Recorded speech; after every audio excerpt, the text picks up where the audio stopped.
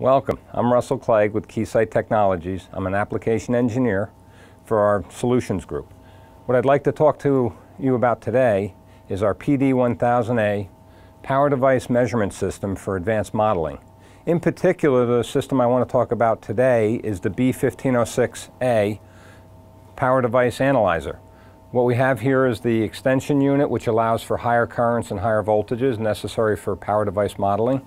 We have the fixturing for a TO247 package, and over here we actually have a connection for a hot plate which can be purchased also that allows you to characterize the devices at various temperatures, which is important to get accurate models when you're doing simulation. So we're going to close the cover here and step over to the software and show you how easy it is to use the control software to make all the measurements necessary with the B1506A for IV and CV measurements.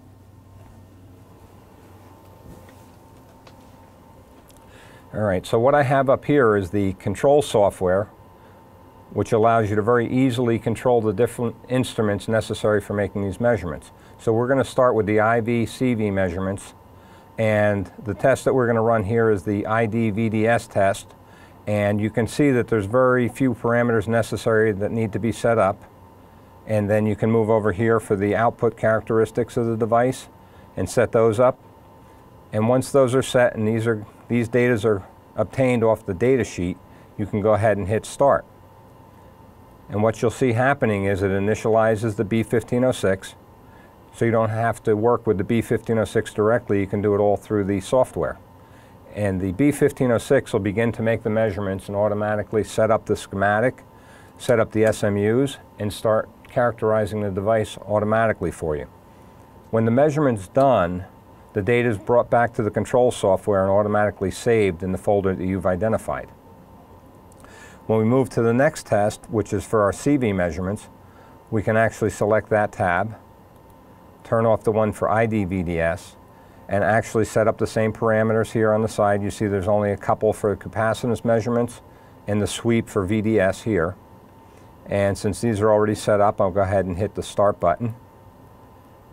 And it'll do the same thing. It'll go out, take control of the B1506, set up all the parameters and SMUs as needed to allow you to make this measurement. You'll see the B1506 starting to graph the results as the measurement's running. And when the measurement's complete, it'll actually bring all the data back to the control software here, where it too will be saved in the same folder as mentioned before. One of the nice features about this software is it also has the ability to control that hot plate that I mentioned.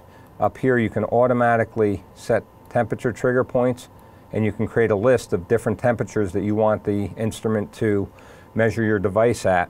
So you can measure it at ambient, you can measure it at 100, you can measure it at 125 degrees C, whatever you think the operating conditions of your device are going to be when it's actually in use. So we can go ahead and set those up and set up the different parameters here, and it's that easy. The system will automatically take control and set the hot plate for each of the different measurements. I can select all tests and hit run, and it'll automatically gather all the data at all the different temperatures and save it so it's ready to be used in the PEMG, or the Power Electronics Model Generator software, which will be shown in another video. Okay, thanks for watching the video today, and don't forget to stop back to see other videos on the PD1000A system.